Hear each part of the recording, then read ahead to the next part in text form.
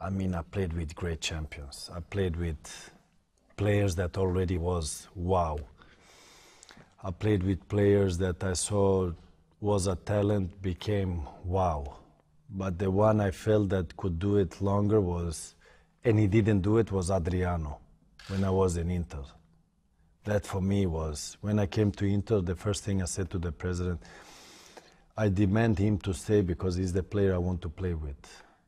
Because the way he was an animal. He could shoot from every angle. Nobody could tackle him. Nobody could take the ball. He was a pure animal. But it lasted for a short time. Why do you think? I don't know. Like I said, 50% of everything you do is the mental part. If you don't have it in your head, it's difficult. So in his case, I enjoyed playing with him. I saw him. I was happy that I played with him, against him. So it's a shame that it lasted so short time.